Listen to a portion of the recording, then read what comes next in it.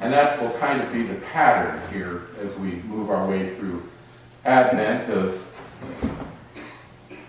probably a scripture from the Hebrew Testament that looks at the promise of a Messiah, and then one of the New Testament stories that tells us of the arrival of that person.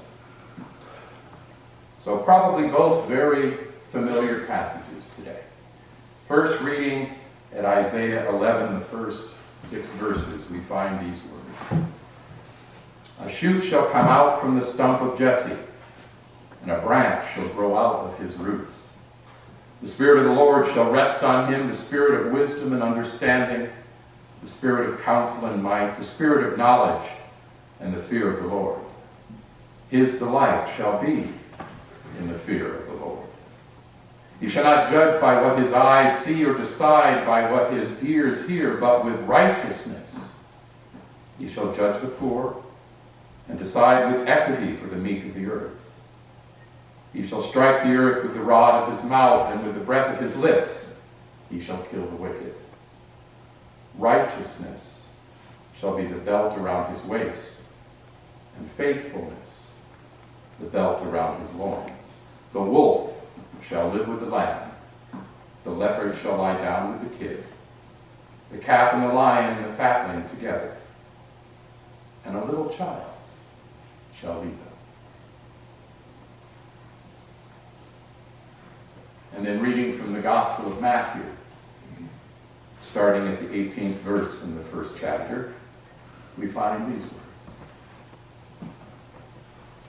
Now the birth of Jesus the Messiah took place in this way.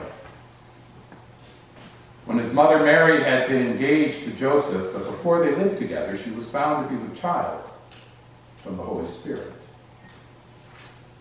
Her husband Joseph, being a righteous man and unwilling to expose her to public disgrace, planned to dismiss her quietly. But just when he had resolved to do this, an angel of the Lord appeared to him in a dream and said, Joseph, son of David, do not be afraid to take Mary as your wife, for the child conceived in her is from the Holy Spirit.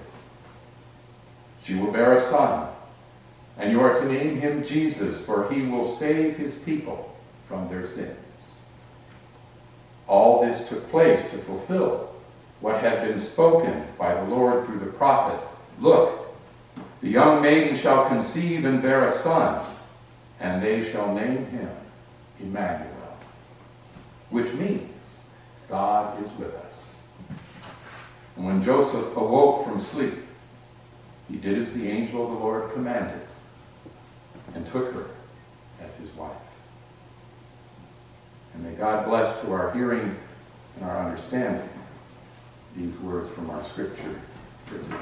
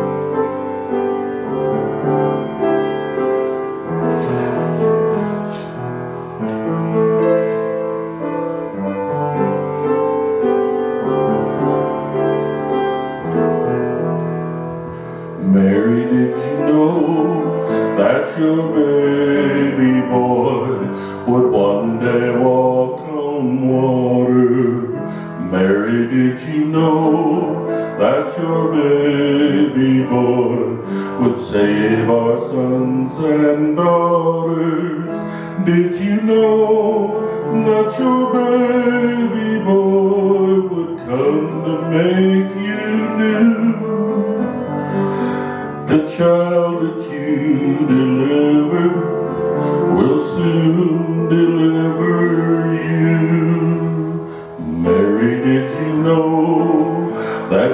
baby boy will give sight to a blind man.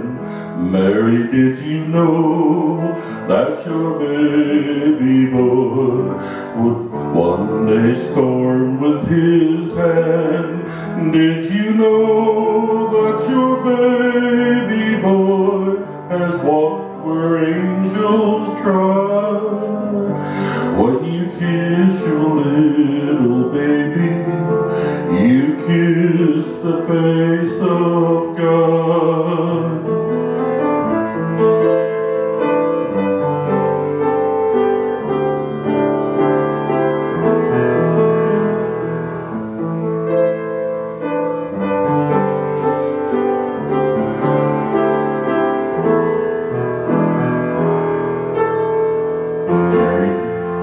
Mary, did you know that your baby boy is Lord of all creation? Mary, did you know that your baby boy will one day rule the nations? Did you know that your baby boy was heaven's perfect lamb? And when this sweet child you're holding is the great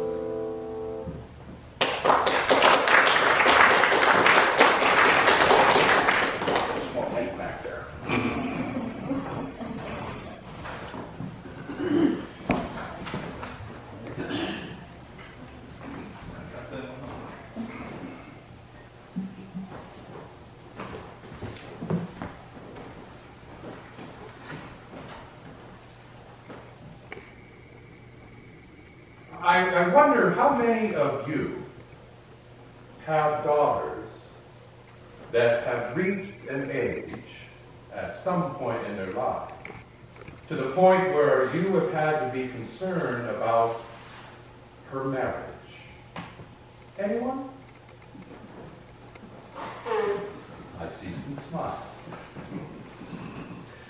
Well, hopefully you will especially be interested in what I would like to share with you today. For many years, my wife Anna and I were unable to have children. We even got to the point where we were wondering if we would ever have a child. But then, much later in life than either of us expected, we finally did have a child, a daughter, Mary, a beautiful child. And as she has reached an age where it is time for her to marry, Anna and I have become concerned as to whether we will be able to find her a husband. For you see, we have but a very small plot of land where we can scarcely raise enough food to feed ourselves.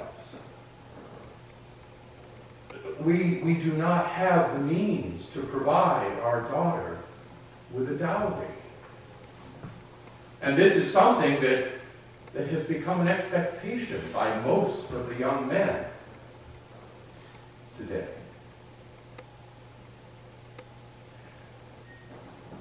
But then one day, Anna and Mary took a few of our extra vegetables and some cloth that they had woven to the marketplace in order to sell so that we would have money to buy oil for our lamps.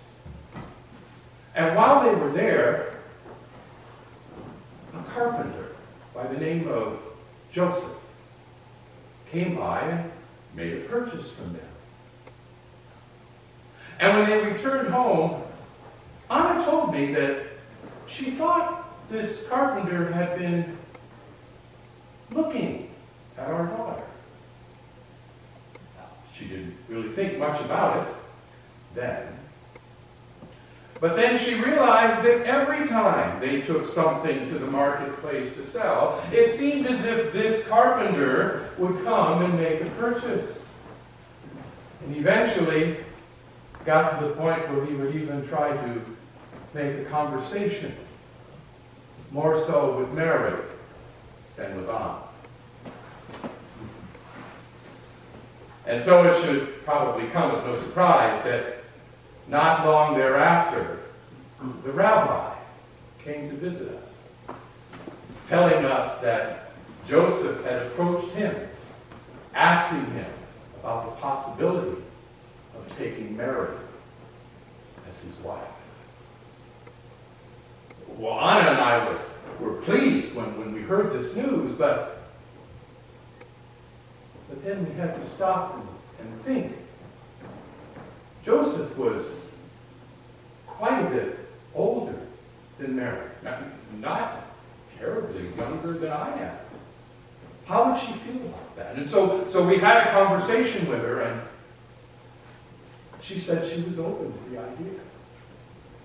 And so we decided to invite Joseph over to our home for an evening meal to get to know him better and to make sure that this was the right man to marry our one and only beloved daughter. And I must tell you, during the course of the evening, it became very apparent that indeed Joseph had feelings for Mary. He could scarcely take his eyes off of her.